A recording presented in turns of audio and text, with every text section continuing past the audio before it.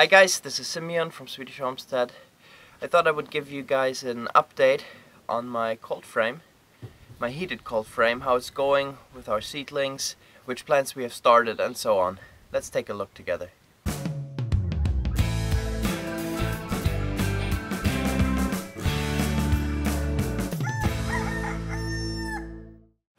The cold frame has really worked well. Remember, I have this double layer plastic on there and it has really helped to insulate this. Right now the ground is still frozen, the sun is starting to thaw it, but everywhere around the trees and the shade and stuff it's still frozen. We had -2 degrees Celsius last night, and in here we have a thermometer. It is already 19 degrees Celsius though, so the sun heats it up fairly quick in the mornings already, and even in these temperatures it's only going to be around freezing today, maybe a couple degrees above, but I have to open it up already because the sun will heat it up so much. And then we have the frost guard in there that keeps it at about 8, 9, 10 degrees during nighttime. And of course it has used a little more electricity now that it has been colder. Some of you guys have said that I should put some black tanks with water in there. Well, this thing doesn't really have the size for that. You don't have room to put big enough tanks in. And then if you have a cloudy day, those tanks don't warm up either. So the heating here is minimal, just to keep it above freezing, so my tomato plants and all of that they don't get damaged. Let's take a look at it. I have to go get the hose ice free so I can water it, because today the sun will really warm it up and dry it out as well.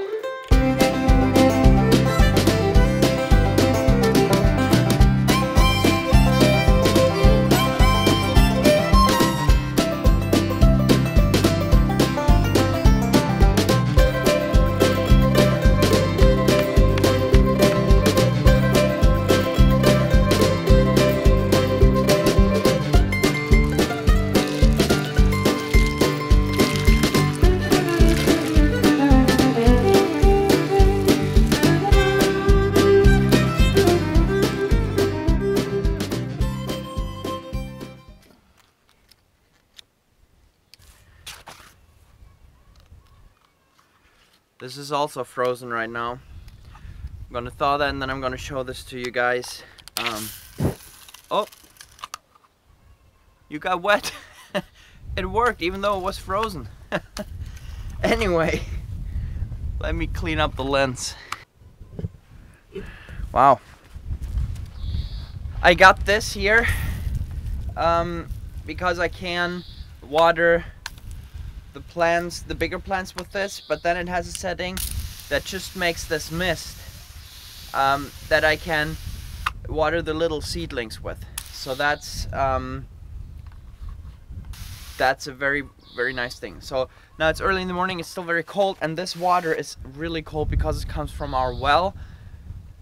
Ideally, later this season I want to have water from the lake that's already warm. It's going to be perfect for the plants, but right now I'll just water this and then it'll warm up during the day.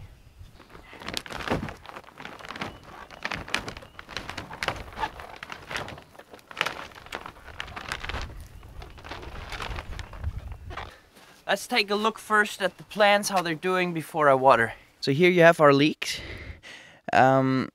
They're really nice individual plants. You have a different variety over here. This one is gonna be harvested throughout the winter.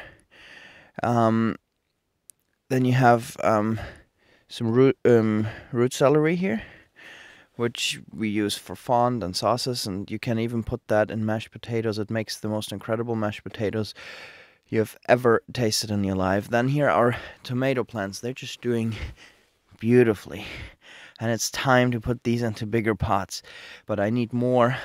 I need much more soil that I can make big soil blocks with. These were some kale plants that I had just started to see how the soil blocks work. Some salad that has to be put either in the garden very soon now or into different soil blocks. Over there some spinach that didn't really work out. Those were old seeds. Actually now they're starting to sprout more of them. And here we have other celery, normal celery, and the rest of the tomato plants. In here you see jalapeno plants and bell pepper plants right here. Oh, they're pretty. And right there, bell pepper plants. Now this cold frame is going to be completely filled up. I need to make at least 10 trays of these 50 by 50 millimeter soil blocks, and this whole cold frame will be filled up eventually. So here we are inside, and here I have some zucchini plants and watermelon plants, then some kohlrabi, cauliflower. This is some salad, or it's called lettuce in English. Just different plants: red cabbage, white cabbage, broccoli, and here I seeded some red onion. Up here is some arugula, some more red onion.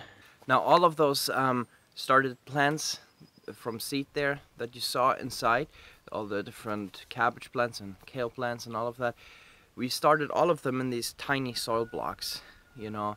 I think they're 19 by 19 millimeters, and not all the seeds sprouted, as you saw. And now this week we have to make these bigger soil blocks with this shape pressed into them, that these soil blocks will fit in them, and then we'll really fill up this cold frame with those. Then very soon here now I'm gonna plant the onion, and all the garden beds need to be made ready now. There's still a lot of work to do there, and I also will have to get some more compost material that we haven't been able to produce on the farm, and layer it on the beds. As you know, we always try to do a no-dig approach on all of that. So yeah, I'm just gonna prepare the garden beds and then layer the compost on there. And then I hope that very soon I can start to put the first salad plants out there and cover them with the fleece fabric.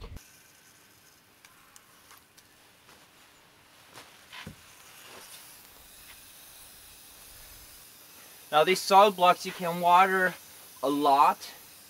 You can pretty much overwater them because they are on the boards and they're aerated in between them. They will air dry very, very well. And if you don't water enough, obviously you get stressed plants and they will shoot or something.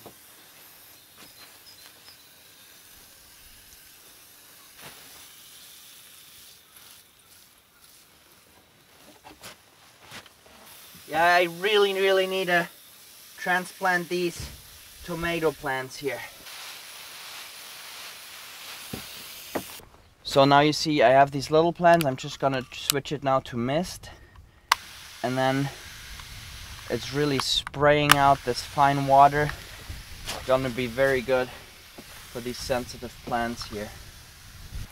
And the amazing thing with the cold frame compared to a greenhouse is that you just open this up and they're very easily exposed to the full UV light and to some wind, and you can really decide how much exposure to the real weather and real climate you want them to have.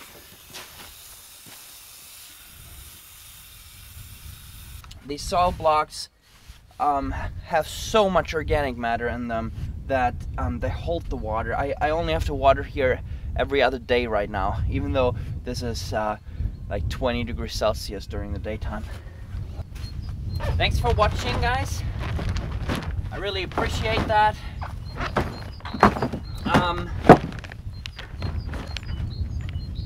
Really thankful for everything that has happened with this channel already. We started this at the end of October last year, and I'm just really blown away and blessed by all the support, and that so many people find this interesting and helpful.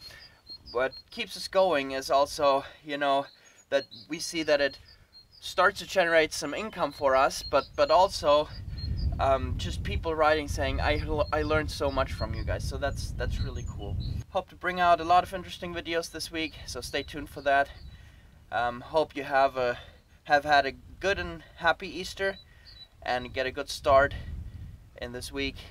Hope that the spring is coming wherever you are, except for, I guess, fall is coming or is there, or winter is coming if you're down under. But thanks for watching again. Have a good week.